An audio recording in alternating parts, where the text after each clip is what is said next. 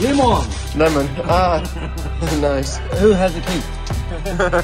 Okay. So it's a very old weapon. We're Vans Without Borders, humanitarian team who aim to provide short-term aid to communities cut off from other help. So we go to places no one else goes to, and we make sure that no one goes hungry in Ukraine. My name's Jack and I'm the founder. From Britain we have Fenton, our favourite Ukrainian soldier Vova. All the way from the United States, Nick, and our Aussie cousin Tony. G'day. It's pretty charged. We've got Steve from Britain, Justin from Britain, Paul, who's 75 years old and it's incredibly come out from America. We've got Mouse from France, Elijah from the UK, and Darren from Wales. What is that?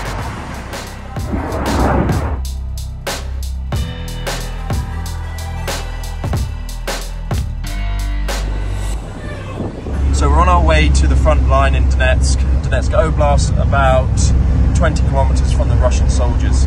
So we're going to supply a Stinger unit and engineers with essential supplies. So we have things like food, water and wet wipes. Wet wipes are very important because there's no running water at the front, so these guys use that to shower with. And some pasta. So we're just giving some supplies to soldiers at the front, so different medications and some food. So we ended up staying at an army base in Donetsk. It wasn't deliberate, unfortunately, because a bridge was blown up. We were delayed by 3-4 hours. So when we got there, I spoke to Randy. I knew Randy from before. I said, look, we got loads of food for you. We must have given them about 500 ration packs for their units, and they were incredibly happy to let us stay. And they asked us, well, do you want to see some of our kit? And you know, I think we were just big kids, and we were like, yeah. And it was immense seeing their weapon caches and everything.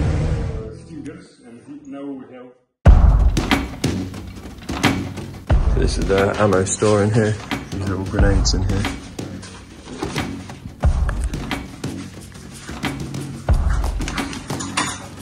I don't know what they are. Just loads and loads of bullets.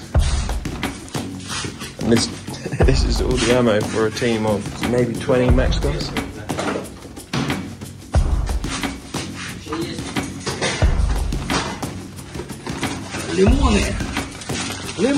Lemon. Ah. Nice.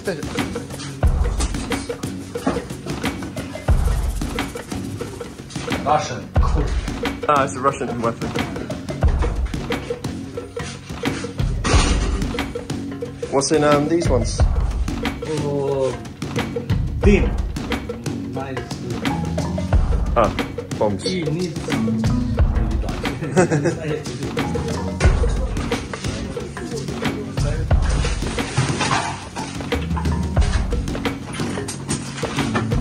Oh, RPG.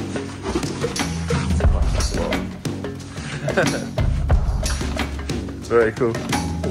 RPG. This is some of the ammo I have there. Look at this. No.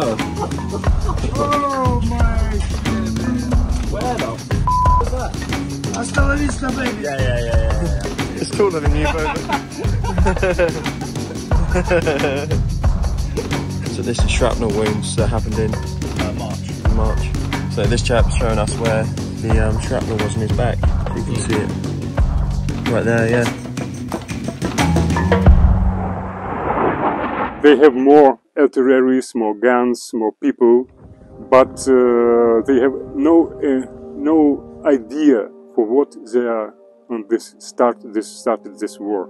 But we have the task to protect our country, and I think that we will, for sure, we will win. Randy's taken me to where him and his guys every day go up with their anti-aircraft weaponry and wait for Russian aircraft to attempt to attack Ukrainian tanks and positions. What's your job out here?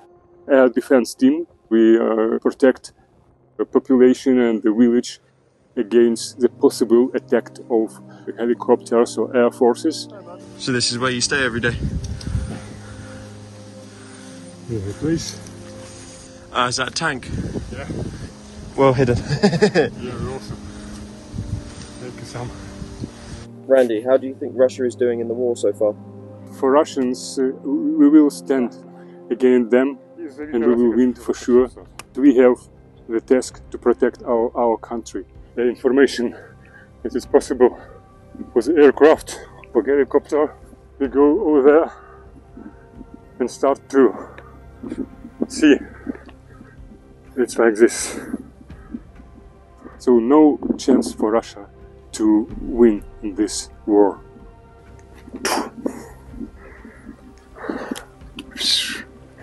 The bust.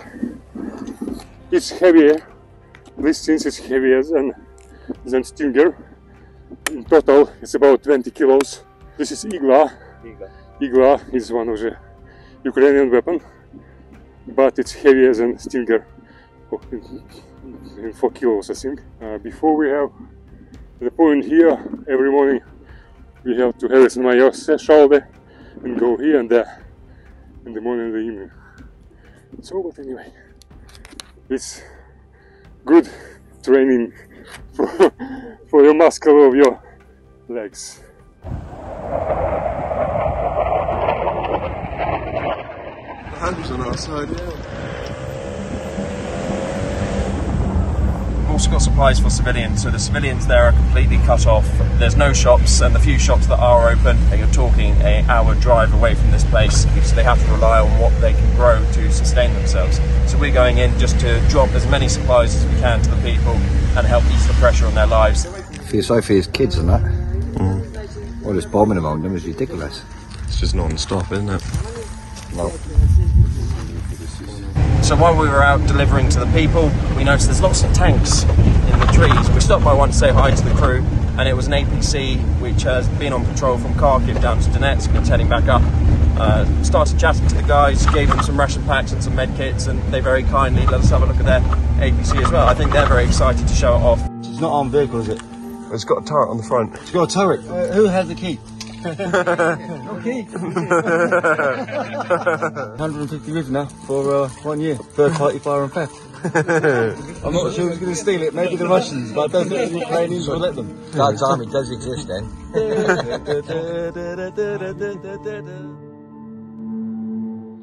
So Fenton, when you're in Donetsk, we had a tank column go by. What happened there? So 2 of the soldiers took me out once everyone was having some food, showing me some of the close calls that they've had. Had a couple of bombs dropped quite close to the base where we were staying, and also one that had been shot down from one of their air defence systems. And yeah, as we were there in the sunflower field looking at some of the scatter shrapnel, yeah, we saw a column of tanks, APCs going past. There must have been at least 10 there. They were waving at us, and then the middle tank crew kind of stopped, looked at us, was kind of confused why there were people stood in the middle of this field. So the soldiers there had to tell them that we were Ukrainian and we were okay. I think they were a bit twitchy.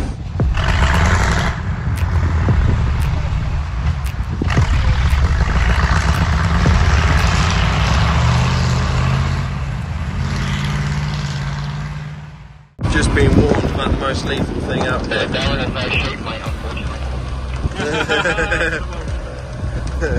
He said there's no sheep.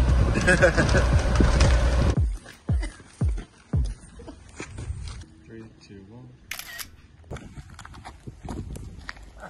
1.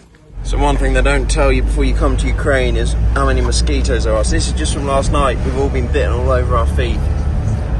Great. Just entered Kharkiv. It's been very heavily bombed since the Ukrainians destroyed the Russian airbase in Crimea and in retaliation. So we've got a van full of food, we've got another van full of food and a car full of stuff as well, and we're looking to try and supply people as much as possible. They're anticipating the Russians are going to invade this area shortly, so we want to make sure people have enough supplies to survive during that potential invasion. If not, stock them up for winter, because it's going to be a very hard winter here.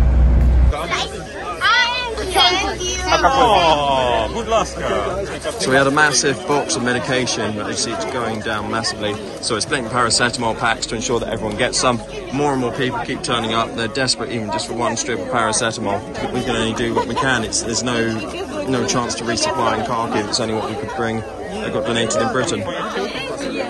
So it's quite an elderly community here, so things like incontinence pads are incredibly important, but very hard to come by. They're completely sold out in the city.